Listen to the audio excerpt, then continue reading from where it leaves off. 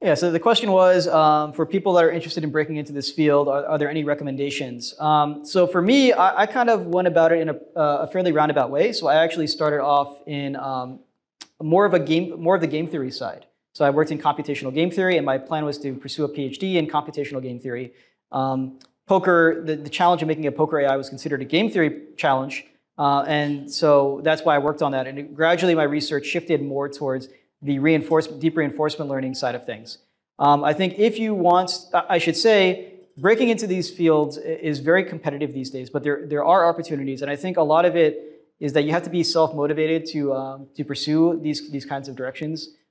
Becoming familiar with machine learning concepts, becoming familiar with PyTorch, being able to demonstrate research aptitude. It doesn't have to be in a career that you're doing right now. It could be on your own, and in fact, in some ways, it's even better because it shows that you're really motivated. Then,